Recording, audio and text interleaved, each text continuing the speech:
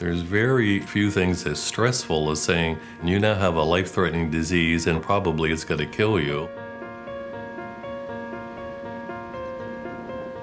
I was in rehab when I found out I was HIV positive. I had both Hep C and HIV. And I thought my world was going to crumble. I found out February 14th, 1997, that I was HIV positive. I was panicked. I didn't know which way to go.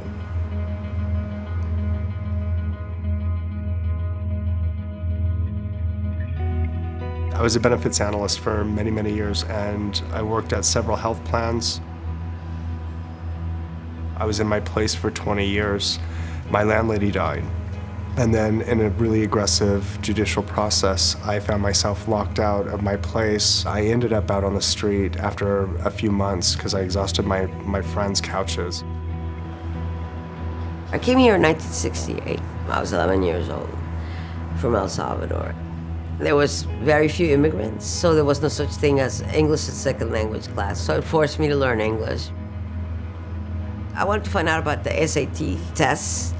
I asked my high school counselor, and she said, oh, don't worry about it, you know, you being here is a fluke, that's what she told me. You know, I'm a Latina, you know, it's the early 70s. When I took the SAT test, I scored 1,400, which put me in the top 1 percentile of the nation. You could be really bright and still do stupid things. My husband sold drugs. He used drugs too, and then I used drugs, and after he died, I started really using more drugs, and which is how I got HIV infected. When someone has a life-threatening illness, it triggers the fight or flight response, and the fight or flight response lowers immunity. And so there's a vicious circle that happens.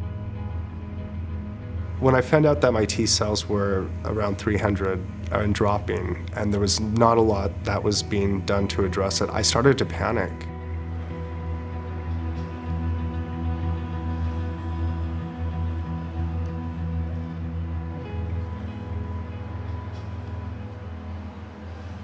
It was tough living day to day with all the stress and not knowing what to do because we're not taught coping skills.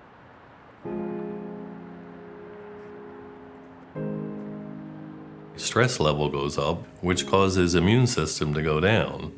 So anything that the person can do that interrupts that and provides a sense of relaxation and safety will be immune enhancing. TM is a great example of that.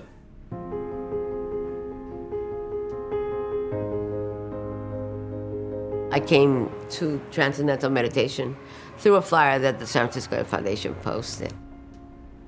I felt the serenity, the peace that I hadn't had before. The stress was slowly leaving me. And the more I did it, the less stress I felt. When I started meditating, my body began to fight back. I'm currently over 1,200 T cells, and I feel great.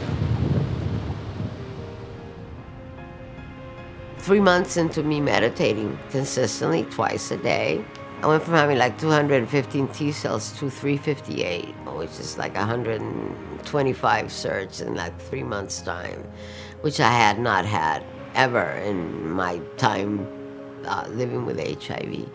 And the only thing that had changed in my life was the fact that I was meditating. And since I've been meditating, it's been consistently going up.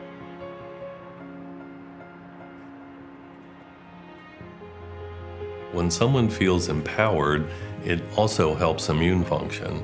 And so to have a technique in your own toolkit, like TM, that you can implement on your own is what we call self-empowering, and that's a huge piece. Who would have thought 20 minutes in the morning and 20 minutes in the afternoon was going to have such a profound effect of benefit in my life, you know? I used to walk with a cane. And since I started meditating, I no longer use a cane. I like walking, you know, and I walk fast. I don't, you know, I'm, you know, former New Yorker, man. You know, New York, if you stroll, you get trampled.